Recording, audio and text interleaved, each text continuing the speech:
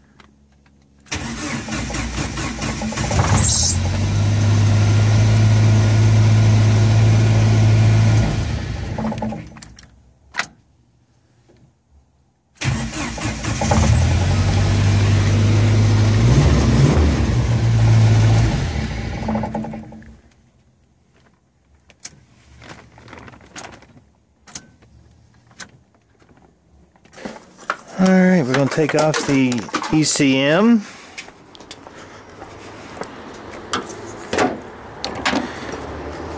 And it's going to be right here. You have to take out your windshield washer jug, which I already did that.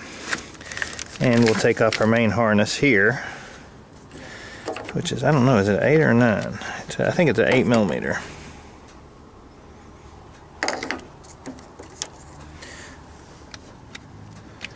Yeah, that's an 8.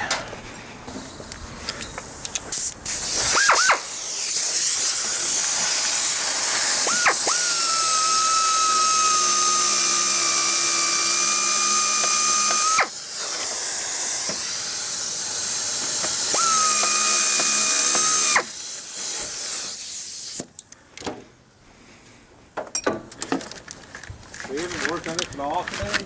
No, I've been working, dude. That's too bad. I don't know why this won't come off. You want to stay here and work on this? Not really. Isn't it supposed to be nice tomorrow? I don't know. I usually take it one day at a time. Yeah, thank you. That's what I thought too. What'd he say? It's rain tomorrow. Hey, don't be a meteorologist on me. There's Randy. What'd he say? The world is bad. Somebody that predicts the weather. Somebody who predicts the weather. I just need to do one thing real quick, pull off this computer. There you go. And there it is. Nice multi-pin connector. Yep. We're going to open it before I send it off. You want to see if the caps are bad? That's usually what goes wrong with them. Could be moisture in there. Well, that didn't help. You see all the mud and shit? Yeah. It looks like he had it underwater. Yeah. I'm curious what's in between this. Never mind. What's in between what? No, just the way the connector's made. And that's all the wire. There's nothing in there. It's just wires going to the pins. Oh. Yeah, but this really needs to be cleaned out too. Yeah, I'll take some. There's a guy on eBay that rebuilds these. Really? Yeah. Oh yeah.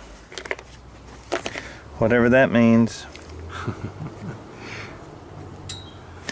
That mud didn't help it for sure. Damn. This is like yeah, you're right. This is like you almost had this thing submerged. Yeah. I see. They put it all in resin. Yeah, you gotta take that out, I guess. Oh no, that's a gel. I mean, almost like. Usually the caps are what go bad. Mm-hmm. Oh, for 69 bucks, he rebuilds this thing. Oh. Probably just gives you a new one. No, you can't buy a new one. But anyway, there it is. We're gonna send that back. There it is. All right. So clearly, and obviously, the issue isn't the fuel pump. As I know everything about Jeeps. I've got 2 million posts on the Jeep forum. As he was incorrect. My first inclination was it was something electrical and not the fuel pump. So then I get on eBay and I ordered a used one from California and it was like 70 bucks. But there's also a cat on eBay that will repair your ECM. So this cat for $64 on eBay, Kevin Daniel K, I don't know, something like that, is claiming that for 64 bucks he's gonna repair service for Jeep Cherokee Wrangler ECM computer YJ XJ ZJ. So I'm gonna send it to this cat, pay him 64 bucks, and we'll see what the turnaround is. Today is the 18th. I'm gonna send it off on the 19th, and then we're gonna see how long it takes him to get it back and if the stupid thing works when he's done.